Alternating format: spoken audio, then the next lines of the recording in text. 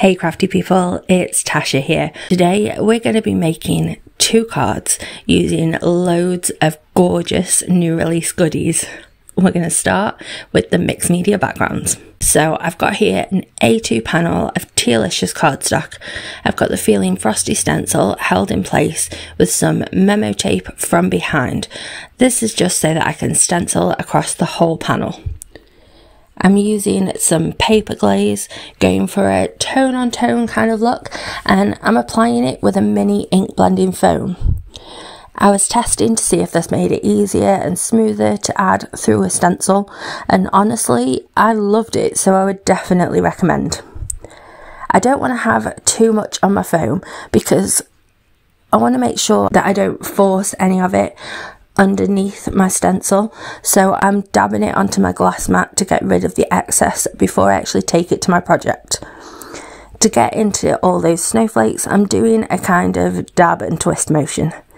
If you saw my release video over on my own channel, you'll know that when I used a palette knife with the Feeling Mighty Pine stencil, I did lose some of the detail, so I was wanting to avoid that here for sure. I got a much better result with this technique, so this is definitely a keeper for me. I set it aside to dry completely before moving on to the next step. It doesn't take long to dry at all, but I left it about 2 hours to be certain. Now I'm going to add some ink over the top, concentrating my colour on the edges, leaving a highlight in the centre of my panel. I also wanted to bring those snowflakes through even more, so I grabbed that same Feeling Frosty stencil, but I turned it to give me different positioning of the elements. You can just keep turning 90 degrees to give you new positioning to get a fuller, flurry background. And if you clean it, you can even flip it over for even more positions. I love that about this stencil design.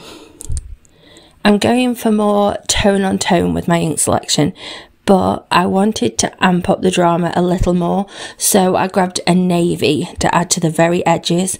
Then I smoothed out the blend by going back to that original teal shade, still leaving that highlight in the centre.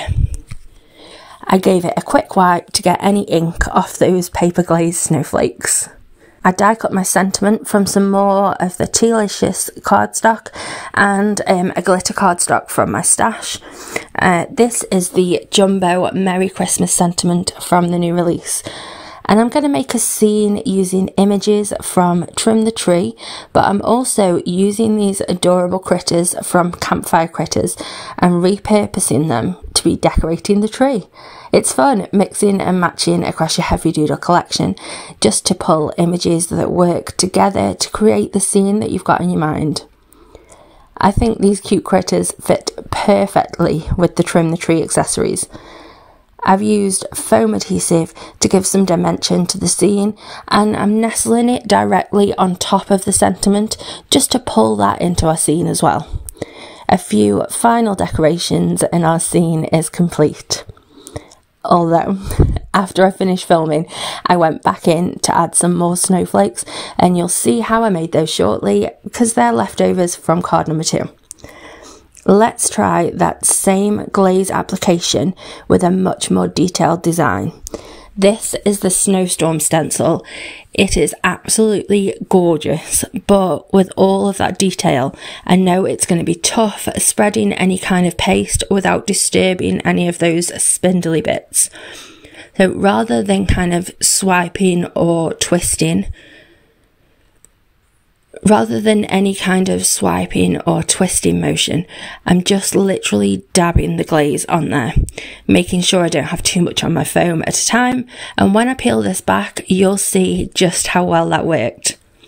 I want to step up this glaze even more though, so I'm adding some super fine crystal sparkles, just pouring them all over whilst that paste is still wet, and then tapping off the excess onto some scrap paper. And then I'll funnel that back into the jar. Now set aside to dry fully. Once fully dry, I'm grabbing a soft paintbrush and giving the whole panel a really good sweep and dust onto some scrap paper again. You want to get off all of the loose glitter that could end up all over your recipient, so don't be shy with this. Swipe it in different directions and give the panel a few good firm taps too. Now you can see that that glitter isn't covering the glaze, it's just adding something extra that steps it up even further. Let's go back to those snowflakes. These are the snazzy snowflakes, and I've also got the Scripty Merry Christmas die on there too, but I'm not going to use that for this card. These are really detailed dies. I'm using my Heffy Doodle mini die cutting machine and I'm cutting into cardstock with adhesive on top. I did run some of them through twice to get a clean cut, but some of those little bits within the flakes still weren't cutting. You get a thin plastic assistant sheet with your mini die cutting machine, which is perfect. It gives a little bit more pressure for these intricate kind of dies. So I added that to my sandwich. So it's plate, paper, dies, thin plastic sheet, plate, and that worked an absolute charm for those most intricate bits. You can see how easy those little bits are just popping straight out now. More glitterification now. Peeling off the release paper and pouring over it those crystal sparkles for some white sparkly snowflakes. Then for some contrast I decided I'm making some silver ones too. So sparkly, so good. Just burnish the glitter into the adhesive and gently rub over them. That way you won't have any stray flakes breaking free later. Let's assemble the card. I'm trimming 1/8 of an inch off each side and adhering it onto a white card base for a nice border around that busy background. Then I chose the Winter Wishes shadow cuts for my sentiment. I think this one is perfect for those non-Christmas related but still winter themed cards. After all, snowflakes are for so much more than Christmas. I'm applying a generous amount of Glubert because that's a really textured surface that I'm adhering onto, and once I've got everything in position I'm going to leave something heavy on top whilst it dries to maximise our chances of getting a really good stick. That's my second card finished. Look at that beautiful detail in the background, it's just so gorgeous. So that's 2 examples of tone on tone mixed media backgrounds and how I turn them into 2 very different cards using products from the new release of Heffy Doodle goodies. Why don't you drop us a comment below letting us know your favourite product from the new release. Don't forget to like, share, follow, all the things. Thank you for spending this time with me. Have a lovely, happy, safe and wonderful week.